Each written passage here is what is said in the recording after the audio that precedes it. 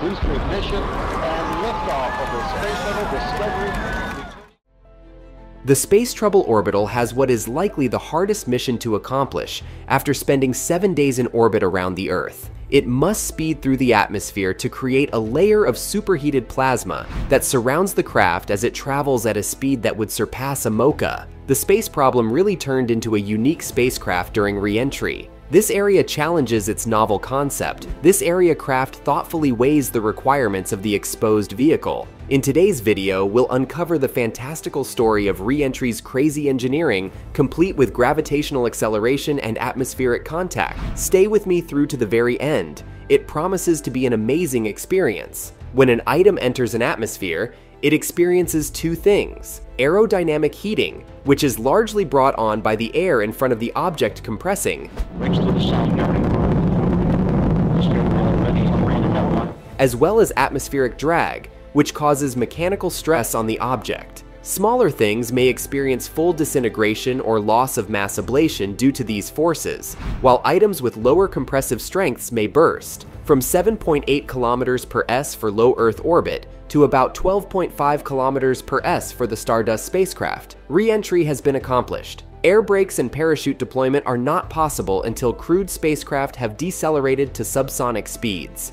Since it is very impracticable to deploy retro rockets throughout the entire re-entry operation, atmospheric dissipation is the only means of increasing the high kinetic energy of such vehicles. Expendable vehicles and ballistic warheads are designed to remain fast during re-entry. In fact, they don't even need to slow down. Moreover, heat shielding is not necessary for slow speed returns to Earth from near space, such as high-altitude parachute jumps from balloons, because an object's gravitational acceleration from within the atmosphere or just slightly above it cannot create enough velocity to significantly warm the atmosphere. Conventionally, the atmospheric entry on Earth takes place at the Kármán line, 100 kilometers 62 kilometers, 54 nautical miles above the surface. On Venus, it happens at 250 kilometers 160 miles, 130 nmi, and on Mars, it happens at roughly 80 kilometers 50 miles, 43 nmi.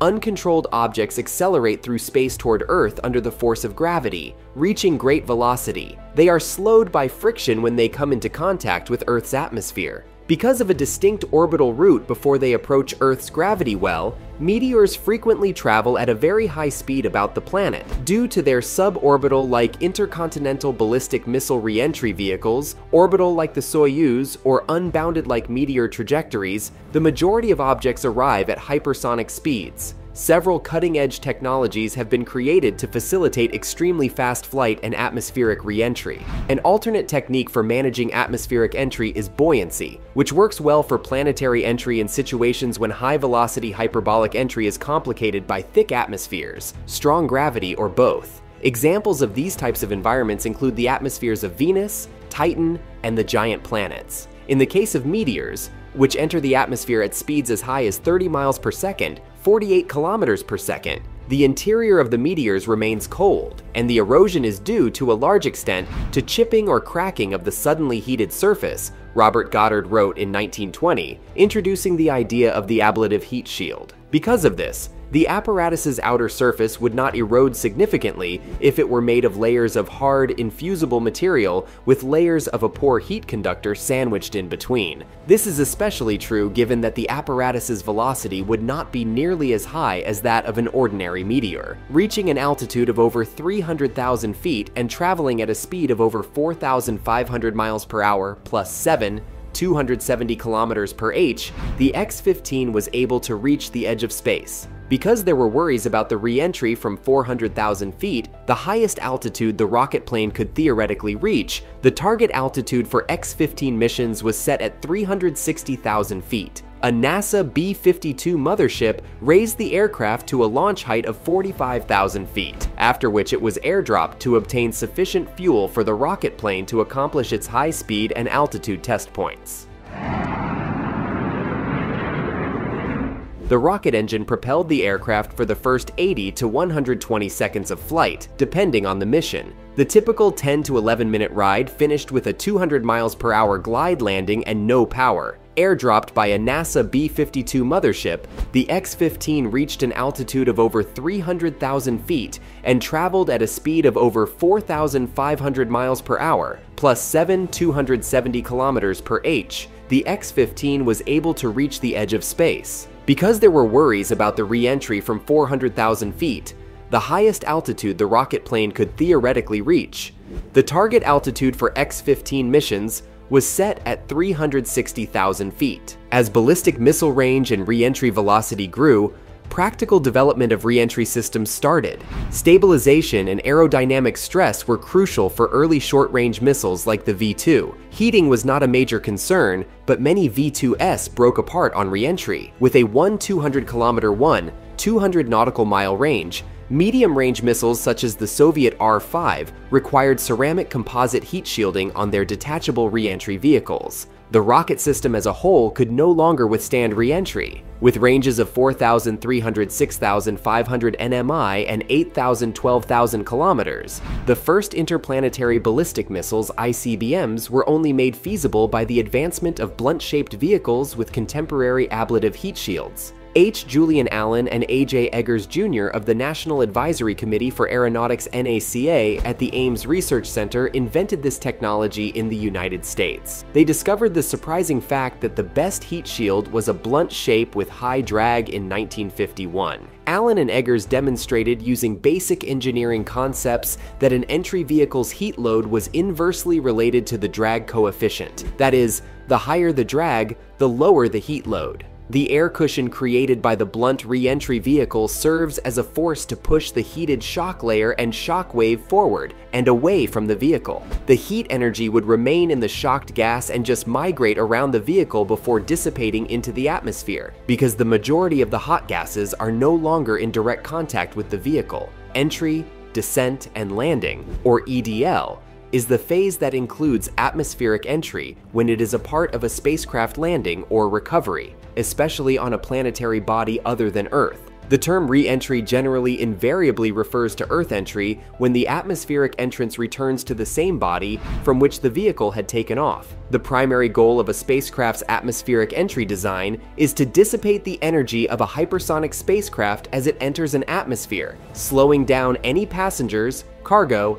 and equipment, so they land at zero velocity close to a designated destination on the surface while limiting stresses on the spacecraft and any passengers to manageable levels. 9. This can be achieved through the use of parachute technology, aerodynamic or propellant vehicle features, or a combination of these. The sphere or spherical section is the most basic axisymmetric shape. This can be a spherical section forebody with a converging conical afterbody, or it can be a full sphere. One can easily model the aerodynamics of a sphere or spherical portion analytically by employing Newtonian impact theory. Similarly, the Fay-Riddell equation can be used to precisely estimate the heat flux in the spherical portion. A spherical section's dynamic stability is more troublesome, but its static stability is guaranteed if the vehicle's center of mass is upstream from the center of curvature. Pure spheres don't rise at all. Nonetheless, a spherical section's minor aerodynamic lift from flying at an angle of attack gives it some cross-range capabilities and expands its entry corridor. Computational fluid dynamics was still in its infancy, and high-speed computers were not yet accessible in the late 1950s and early 1960s. The spherical section's geometry established the standard for cautious design because it was amenable to closed-form analysis. As a result, the spherical part served as the foundation for crewed capsules during that period. The early Soviet Vostok and Voskhod capsules, as well as the Soviet Mars and Venera descent vehicles, were all equipped with pure spherical entrance vehicles. Apollo Command Module has a converging conical afterbody and a spherical section forebody heat shield. With a hypersonic trim angle of attack of 27°, blunt end first, it executed a lifting entrance that resulted in an average LD lift-to-drag ratio of 0.368. By deviating from the vehicle's axis of symmetry, the resulting lift allowed for some degree of cross-range control. The lift force could be directed left or right by rolling the capsule along its longitudinal axis. The crewed capsules of Soyuz Zond, Gemini, and Mercury are other instances of spherical section geometry. Even tiny amounts of lift enable trajectories that significantly reduce the peak g-force, from 8-9 g for a fully ballistic trajectory slowed only by drag to 4 to 5 g, and also significantly lower the peak reentry heat. Developed in 1955 by General Electric Corp, the Mk2 RV reentry vehicle was the first American sphere cone aeroshell. The design of the Mk2 was based on the blunt body theory and employed a metallic heat shield as the basis for a radiatively cooled thermal protection system (TPS). The many TPS varieties are discussed later in this article. The Mk2 was a weapon delivery system with serious flaws. Its lower ballistic coefficient caused it to linger in the upper atmosphere for too long, and it also left behind a stream of vaporized metal that made it extremely visible to radar. The Mk2 was excessively vulnerable to anti-ballistic missile ABM systems as a result of these flaws. As a result, General Electric created a different sphere cone RV than the Mk2. Because of their orbital, boundless, or suborbital intercontinental ballistic missile reentry vehicles, the majority of objects arrive at hypersonic speeds. Several cutting-edge technologies have been created to facilitate extremely fast flight and atmospheric reentry. An alternate technique for managing atmospheric entry is buoyancy, which works well for planetary entry in situations when high-velocity hyperbolic entry is complicated by thick atmospheres, strong gravity, or both. Examples of these types of environments include the atmospheres of Venus, Titan, and the giant planets. 10 to 40% of the mass of re-entering satellites may make it to Earth's surface. As of 2014, roughly one cataloged object was re-entered every day on average. The majority of objects that survive re-entry settle in one of the world's oceans because water makes up the majority of the Earth's surface. A person's lifetime risk of being struck by lightning and suffering injuries is approximately 1 in a trillion. If you enjoyed this video, kindly hit the subscribe and like button for more. Don't forget to turn on the notification bell so you will be notified when we upload new videos. Thanks for watching. See you in the next video.